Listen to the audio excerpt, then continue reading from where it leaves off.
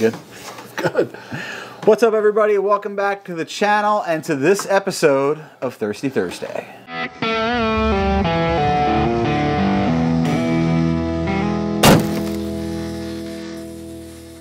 Been a minute.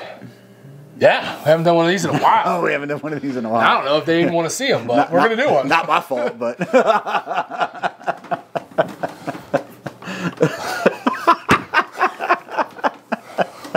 I've been drinking for 16 days. Where you been? 17 days. 17 days. So today we are doing something we scraped out of the fridge. Big Cat Golden Pilsner from Urban Chestnut Brewing Company in St. Louis, Missouri. And I don't remember where we got this from. If this was untapped or if it was gifted to us, I don't know. And this is from just, I guess, like last year they were doing a fundraiser with the St. Louis Zoo. Yeah. Which is cool, getting involved in the community supporting community. Yep.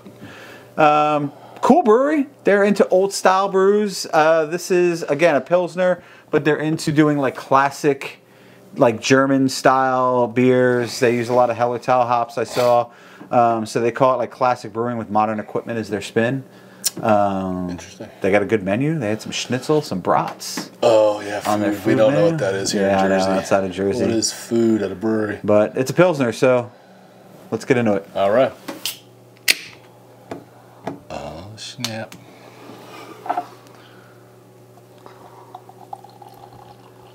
Hey, is that like somebody peeing? This is 4.8% beer. It looks like champagne, so drink up, buddy.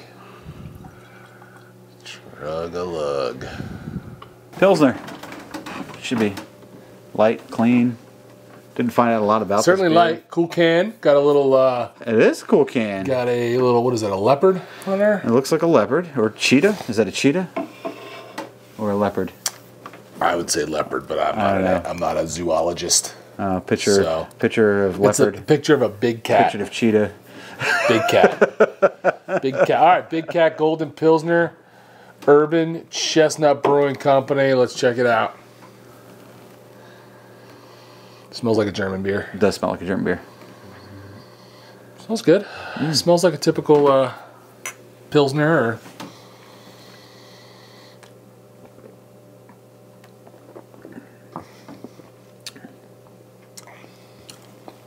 light. Flavorful, though. It is light, but it's got a little bit of character there. It is. You know, it's... First impression, don't hate it. I like it. Very light. I mean, not typical to what I would drink, but it's... Yeah. But you've been off the double IPAs now for a minute. And listen, my tastes have really like taken a shock, a culture shock from not drinking for a while. And yeah. I've actually come back and drank a few of my typical go-to beers, and I'm like, this is different. Like, very different. So I got a fairly clean palate. This is nice. A little lemony. Yes, it is lemony. A little lemony. I feel like I say this with most Pilsners, but very like refreshing on a hot summer day kind of taste to it. Lawnmower beers, as you like to call them. Like very, I mean, this was only 4.8% ABV, so certainly can put somebody, I mean, this is stronger than most Budweisers, but still. But again, and I think this is the whole point of craft beer, I think people don't understand. They're like, oh, I don't like craft beer, you know, I drink Bud or whatever. If you're a Bud drinker or you're a Miller Lite drinker, you're totally going to like this beer. It's like a good version of what you're drinking already. I mean, just because it's craft beer doesn't mean it's some crazy bitter IPA. Sometimes it's just It's just a more classic or better version of what you're drinking. And a lot of times a fresher version of what you're drinking, even though Bud does have a born on date. I think a lot of the brewers and breweries, put out these IPAs and stuff because that's become popular. But I think deep down, almost all of them want to put out beers like this. More classic, old world, old school style Pilsners and lagers. I think, yes, IPAs are popular. And I feel like you have to have like a good IPA if you're a brewery. Because the craft beer community will definitely judge you on that. But I think it's harder to make a good Pilsner than it is to make an IPA that people will like. I think that's pretty normal, popular opinion, I think. From what you hear, is the IPA is kind of like the junk beer. not nearly as hard to make. Well, I don't want to say it's junk beer, but I feel like junk beer, as much as in like average, the process, it's not as skillful. Right. You know, on average. And I mean, maybe somebody will see this and completely roast me on that, but it's my opinion, and quite frankly, I'm entitled to it. And he's editing the video, so it'll be in there. Yeah, it's definitely lemony, definitely light. This would be good with like I'm thinking, you know, I'm like carb craving because I've been like low on carbs lately, but this would be good with like I don't know what carbs are. I cut those some pasta with some garlic and olive oil. This is my carbs. This is my carbs. You know, or some like some grilled chicken. This would be good with some grilled chicken. Something like that would be grilled chicken with a little lemon zest. Yeah, it's not a huge Pilsner fan, but this is pretty good. Yeah, I like Pilsners, and I like a good Pilsner. And I like a Pilsner that's got like... I like a good Pilsner. Yeah, I mean, that's the thing. There's not a lot of... There's a lot that aren't. That's great. That are kind of meh. Kind of. But I like the lemons in this, and this is probably from the hops that are in here. I mean, it's got a classic like smell though. Oh, like it does, I mean, even though I'm not like a huge Pilsner drinker and rarely going to, like the smell you get is like it makes you think of beer. You know what I love about Pilsner is it smells like beer should smell to me. Like that is how, you know, it reminds me, when I smell a beer like this, it reminds me of like walking into that bar with my grandfather. You know how old bars used to smell? Like they used to smell kind of like cheap beer and cigarettes, right? Yeah. But this kind of has that beer smell that like... It does for me too, and I think it takes me back to being a kid for the couple years I lived in Germany.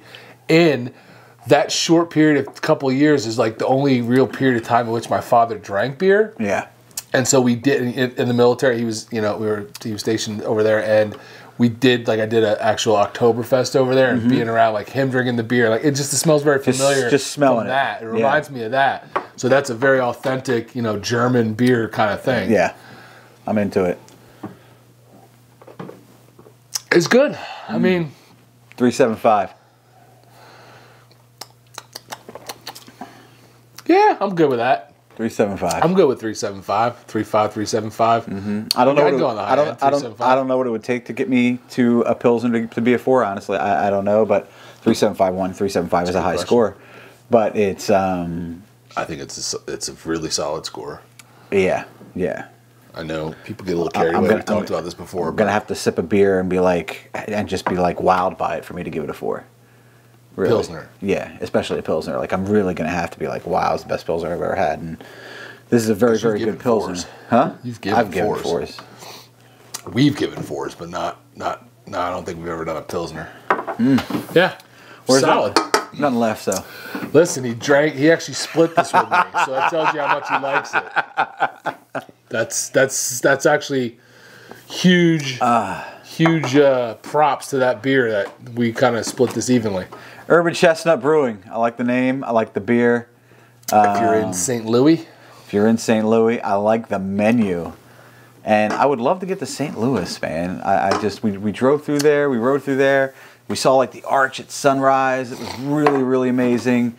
I remember the traffic was a little sketch, but it was, I would really like, that's a city I would really like to get to and enjoy a little bit. Yeah, and not to condone, drinking and driving, but at 4.8%, you definitely could have 1 or 2 and, just continue on your merry way. So, yeah, Big Cat Golden Pilsner, Urban Chestnut gets a 3.75 from both of us. Check it out. On the old Untapped scoring scale. Solid beer. I like it. Good stuff. And it's nice to be doing one of these. We haven't done one of these in a while. So, good stuff. Hey, guys, thanks for watching. If you like these beer reviews, please leave a comment because we never can tell. It kind of seems like you guys don't really like these, but we like doing them, so we still do them.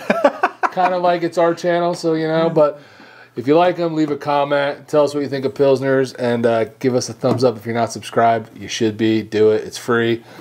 And that's it. We'll see you next time. Catch you in the next one. All right, later.